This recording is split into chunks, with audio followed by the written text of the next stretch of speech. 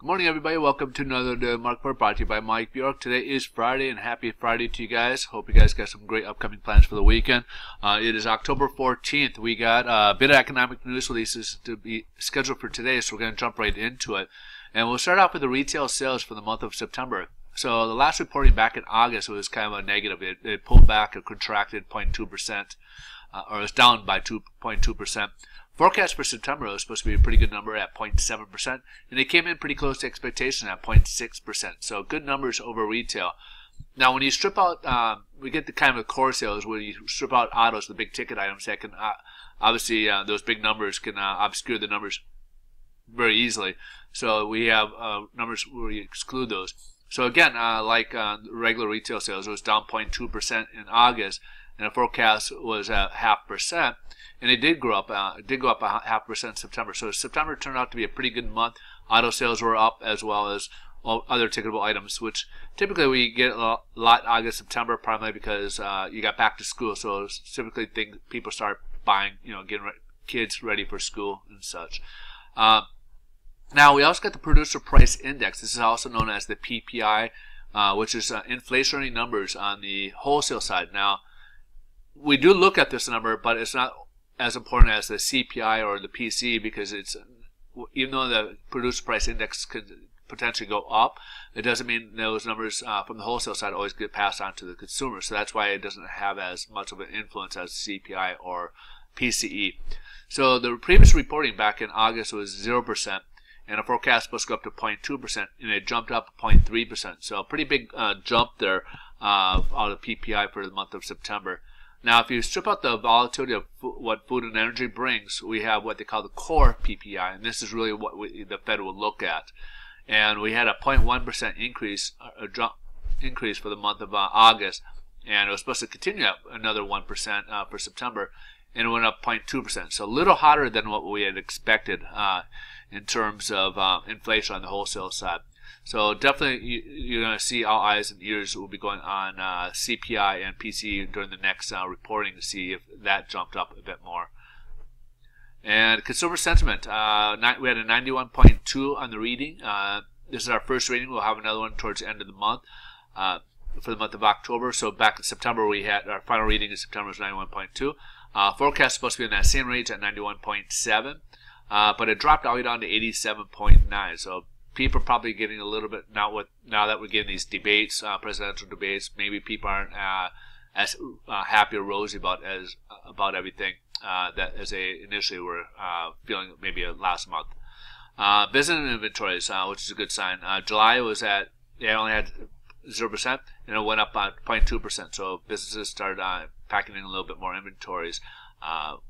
Usually they do that when they're projecting more business down the line. So that's kind of a good sign as well. Plus, we're heading towards the holiday season, so that's a good sign as well. Hopefully, you'll see more of that gearing up. Let's take a look here at the headline news, and the stock market was up. It was actually up a lot further today because we had some earnings reports. They liked the data that we saw with the retail sales. Earnings reports in the financial sector came in really high.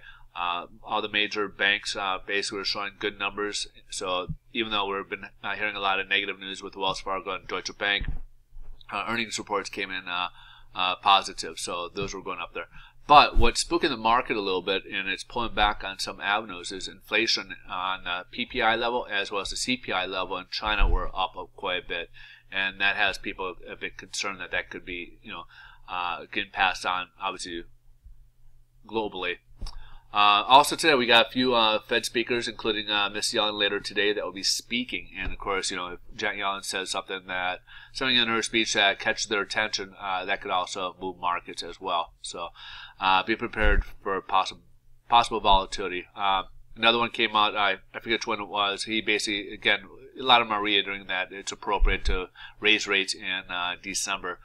There's a great article on MarketWatch talking about Wilbur Ross, who's in favor of a rate hike because basically, as we mentioned before, kind of like what the hawkish Fed members were saying, raising rates is going to be paramount because it could lead to a possible recession. He's forecasting, regardless whoever wins the election, there will probably be a recession next 18 months.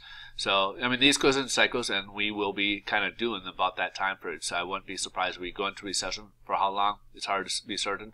But his take on it was need to raise rates, because if we right now the Fed has nothing in their toolbox left to fight inflation or recession if we don't raise rates. So that would be important to go ahead and raise rates now, so that way you can always lower it in the future here. Here's the bond market. We're now the negative here. We were just hoping to try get a nice positive trend line, but now we dipped down below here. That kind of broke our possible trend of a higher movement upwards. So now we dipped down low. So right now we're down about 12 basis points, which will lead us to a little bit worse pricing from where we left off yesterday, unfortunately. So so we had our trend line kind of broken today. Stock market kind of took that thunder with some of the positive news that they had. So more money's coming out of the bond market going into the stock market, and that's to be expected. But we do got to watch this, because here we got the support here, but we got the 100-day moving average, we got the 10-day moving average coming down here. We want to try to get upwards, but this could pose as a difficult road for us to get above that, especially since we've been down the last couple days below the 100-day moving average. This could provide a ceiling for future possible improvement in our interest rates. So again, stay tuned. This could be a little bit of rocky slope here coming forward here. All right, folks, you guys have a wonderful weekend. Thanks so much for watching. We'll see you guys on Monday. Take care. Bye-bye.